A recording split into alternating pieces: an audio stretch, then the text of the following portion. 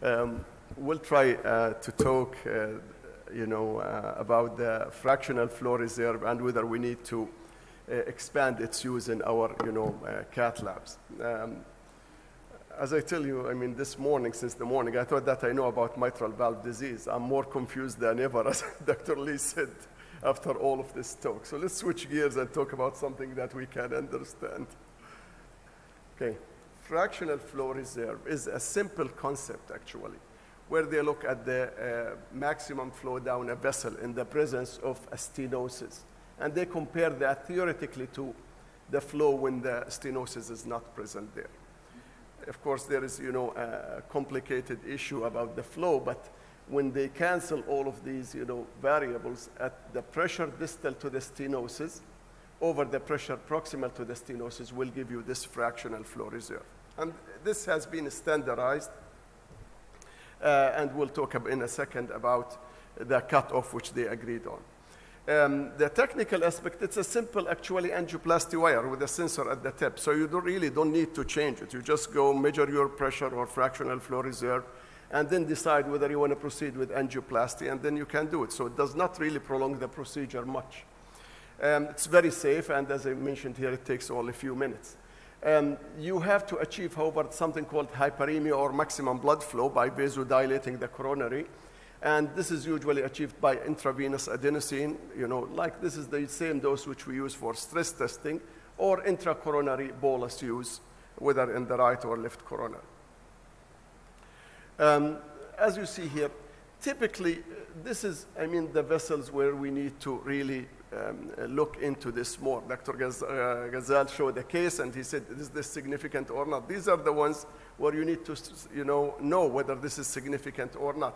If you look at, at this lesion in the RCA and LAD, I assume most of you agree, well, this is the same, almost very much similar, a moderate lesion. Is it significant or not? But if you look at the FFR result here in the right, it's 0.85, and in the left, 0.68, which is severe, indicates severe ischemia. This is normal. So we know that angiography is a very crude way of looking at stenosis. You're looking at the 3D dimensional structure in 2D. And for the validation, as you see here, when you use a cutoff of 0.8 for your FFR, it's almost the accuracy more than 90% and specificity more than 100% that this is ischemic. Occurrence of false negative and false positives are really rare, especially the false negatives. It's usually related to either pressure dampening related to your guiding catheter or failure to achieve maximal hyperemia. That means the patient may have taken, caffeine, or you have not given the right dose to achieve that hyperemia. Less commonly in patients with ST elevation MI, within there is significant microvascular dysfunction. You cannot achieve that, and that will give you a false negative or false high FFR when the lesion is usually significant. For false positive, usually it's related to calibration, if anything. Why do we need FFR? It's important fact to know that most patients go to the cath lab and they don't have non-invasive evaluation, by the way. So if you have an invasive evaluation, that might have solved some of the issue. The second thing, the limitation of this non-invasive or myocardial perfusion imaging. Myocardial perfusion imaging lacks spatial resolution, means that you have ischemia in the LAD territory. You go in there, there's 2 or 3 lesions in the LAD. Which one to fix? Or in patients with multivessel disease, ischemia showed you the most severe vessel in the myocardial perfusion. Then you find another lesion in the circ, which looks also 50, 60, 70. Is that ischemic or not? So that's where we need to, use this technique. When you compare the PET-CT or, SPECT with FFR, as you see here, there is a problem with discordance, between the two techniques, as you see here. It's at most like 42% concordance. When you compare it, to the angiography, which we're going to talk about the slide, there is a big problem there. So as you see here, the angiography was looked at actually in the FAME trial, where they looked at almost a little over 1,000 patients who had a multivessel disease. And they randomized them whether to go for angiography-guided PCI, as planned before, or to do an FFR, and then you guide, if the patient has less than 0.8, you will do the angioplasty. Is that safe to do? As you see here, the results for almost over a year, the patient who had an FFR-guided PCI did very well compared to the just angiography-guided PCI. And if they, this was achieved also at a cost of less stents. If you go with just angio-guided PCI, you used almost on average 3 stents, here around 2 stents. Less contrast, of course, cost was also an issue. If you look at also other events, MACE rate, survival, everything, it was looking good and safe to go with an FFR-guided technique. And it's also worth mentioning that 1/4 of the lesions which the operator said that this is significantly more than 70%, it tend to have normal or not normal, no significant FFR. What about the IVUS versus the FFR? We know that IVUS is an anatomical, and it's an excellent tool for vessel size and confirming the stent expansion and strut opposition. It's really very well for that. And in different or several trials, they looked at it. And the only correlation they found that if your minimal luminal area was more than 4 millimeters square. If it's less than that, the correlation was, at best, was only 50%. What about, shall we guide our PCI with an FFR? Is that a safe thing to do? The first trial, which looked at patients who came with chest pain, is the DEFER trial, as you see here. Around 300 patients. If your FFR less than 0.75 at that time, the cutoff, they went for PCI. And the rest, around 180 patients, they said we'll randomize them, half and half, whether we'll just proceed per angiography for PCI or just defer it. Don't do it, since the FFR is not significant. And did those people do well? Indeed. The FFR group did okay. It was safe to say, here up to almost 2 years. And then later, they followed them up to 5 years. And as you see here, the deferred group had half the event rates. But you remember, the group was small. So that's why the p-value did not reach statistical significance. But it's half the event rates there. The second thing is that annual rates, annual cardiovascular rates were less than 1%, which is good. This is great. This is the best you can achieve with a modality. The second trial which they looked into this was the FAME2 trial. FAME2 trial, patients with stable coronary disease. And actually, interesting, this is sort of let's say, refining the COURAGE trial. Patients with stable coronary disease who had an angiography and they were planned to go for a PCI. And then they looked into this, as you see here. Whether your FFR less than 0.8, they were randomized to go for FFR-guided PCI plus optimal medical therapy or optimal medical therapy alone, or actually there was a registry around 330 patients where they found that their FFR was, none of the lesions was less than 0.8, so they called them the registry, and they followed them up. And guess what? This trial was terminated prematurely because of the in-between the group differences. The patient who had significant FFR and did not go for angioplasty, look at this. The MACE rate was significantly high. And that's why the trial was terminated prematurely. This was mostly driven by the need for urgent revascularization. The patient with the registry group did as good. So those are patients which they thought that they have lesions and they wanted to go for PCI. What about looking at left main stenosis? Again, we just say interventionalist. We look at them. We're really not the best people, maybe, or we're not good at least engaging which lesion is significant or not. As you see here in a trial by Hamilus and his colleagues, over 200 patients, they thought that they have a moderate left main disease. When they did the FFR, more than half did not have significant lesions. They followed these people clinically. Did they do well? Over almost 5 years, they did well.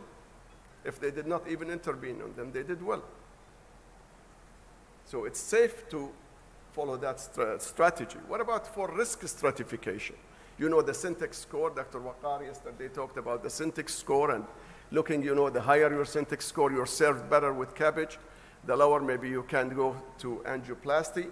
Could we refine that score? They did, actually. It's called functional Syntax score. It's part of the FAME trial, a subgroup of the FAME trial, which I showed earlier. they looked at them. And this is how the patients were, classified by the Cintiq score, whether low risk, moderate risk, and high risk. And guess what? Almost more than 1/3 of the group who were classified as moderate or high risk were reclassified as a low risk. So those patients could be served, without the need to go for the, as Dr. Waqar showed you, the ugly, that deep wound infection and, bypass. And also look at outcome. If you look at just here, death or MI, actually, the regulars or the classic Cintiq score did not differentiate. The p-value was not significant, but the functional Cintiq score showed significant difference between the low and the high-risk group. And the same here for you, just if you look at MACE, both showed, but the difference was more robust with the functional Cintiq score. Could we help our colleagues, the surgeons, with that? Same thing here. They looked at patients who were going for CABG. And when you look at the patients who were classified by FFR, the multivessel disease was reduced from 94 to almost 86%. And the number of grafts needed were definitely different. The patients who went for FFR required less grafts, single graft, double graft. Was that safe? The first thing we ask about, was that safe? Was that right? If you look at it, of course, all the MACE and even individual endpoints were the same for those patients who were guided, who had less grafts. And even, I tell you a little more, you will be happy to see that at the end of follow-up, patients who were FFR guided had less angina. Okay, and even to make it better, graft patency was better on those patients, because we know a long time ago that if you put a graft on a vessel with no limited flow, it will close. So those patients had a better patency of their grafts. Second thing is, could we also refine our PCI? I mean, you're doing a PCI on a lesion. If you do an FFR post your PCI, would you be able to tell that you did a great job, or you did a good job, or you did not do a good job? Indeed, Dr. Pidgeon published this in the Circulation 2002, and it's quite interesting. If you reduced your FFR post-procedure and you made it above 90, look at the event rates, 5 to 6%. Of course, if you're more than 95, you did very well. If you make it to 90, 6%. But look at this. If you really stayed below 90, event rate 16% goes up to 30% if you're below 80. So it's a great tool for, telling how's your patient's going to do post-PCI too. Because we have a lot of difficult lesions where you cannot really achieve the perfect PCI. And as you see here, when they looked at the multivariate analysis, independent of the other variables, FFR and the length of the stent, the only two things that stuck, and they were significant. What about the side branch? We deal with this a lot. Dr. also Ghazal showed a case where he said, I wasn't worried about that side branch. I mean, most of the side branch lesion, if the ostium was diseased pre, they look very ugly. But does that mean that they have significant stenosis after? As you see here, in most, actually, only 1/4 of the ones which looked that they have more than 75% stenosis after you place the stent in the main vessel had an FFR of less than 0.75. The ones which look less than that, almost zero. None of them had significant stenosis or FFR. So you don't need to prolong the procedure and deform the stent in the main vessel and, give more contrast, cause more trouble. You just leave those alone. And you know that we've demonstrated that if your FFR is more than, the 0.8, then you're fine. Next thing, let's talk about just 2 or 3 challenges to this. Now, what about if you have a serial stenosis in the vessel? Checking FFR for each lesion separate, would that give you an accurate number? No, actually, because the lesion downstream or upstream will affect the FFR of the other lesion. However, there is a complicated formula which has been standardized, and it can give you really the accurate or very close number to when you do when you fix one of those lesions. However, as you see, it's very complicated. You have to measure something called the wedge pressure, which is you inflate the balloon in the distal lesion and measure the pressure from the collaterals, and that's what's called here wedge. It's really complicated, but we have an easier way to do it. We can do just something called pullback. You just put the wire distal to the lesion, and then if the FFR is significant for both lesions, then that's ischemic. So you have to do something. And look at the pressure drop here. You see which lesion gives you more pressure drop, and then you go start with it and fix it. And then you measure across the other one. And mostly, the FFR will be worse after you fix one of those lesions. So you uncover that one. And let me show you this example, actually, very interesting. Again, an RCA with 2 lesions. As you see here, the pressure drop was more in the distal lesion. So they went, and as you see here, the proximal lesion, it has a predicted value of actually 0.74 using that equation, but the measured or the apparent was 0.88 because there is a distal lesion which is causing more problems. Okay, so when they did it, they fixed the proximal lesion. As you see here, the pressure drop went down very much. And then the proximal, now the measured FFR was 0.75, which is very close to what we predicted from the formula.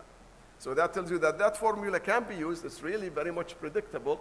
And they went ahead and fixed the second lesion. And as you see, the pressure drop across the distal lesion was almost close to 0, and there was only 10 millimeter in the proximal lesion. The final FFR was not perfect, but it's 0.84.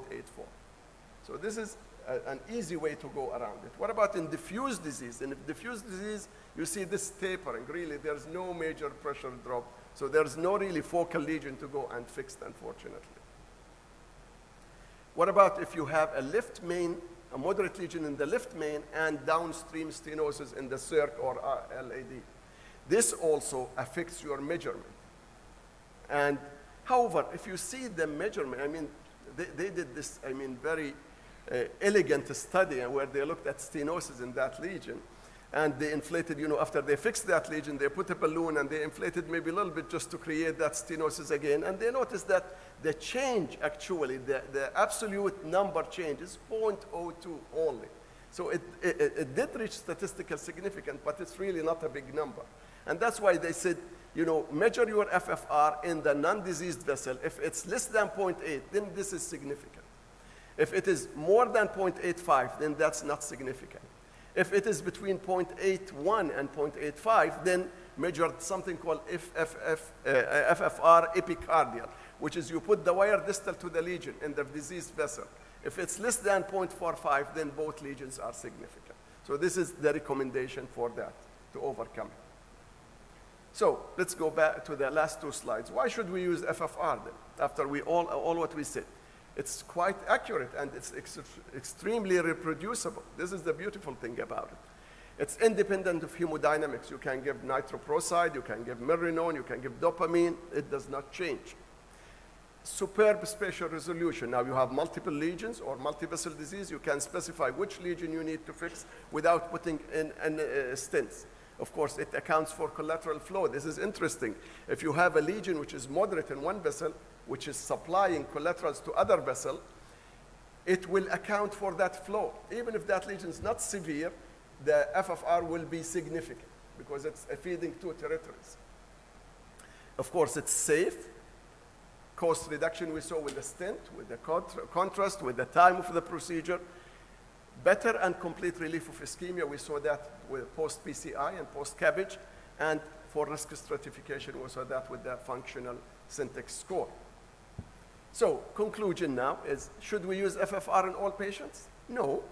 I mean, this is the short answer. But if you have a patient with typical chest pain, single vessel disease, he had a stress test which showed that, let's say, LAD is the cause of ischemia, then you just go fix it. You don't need to do FFR. If you have an MI and a significant single vessel disease, you don't need an FFR.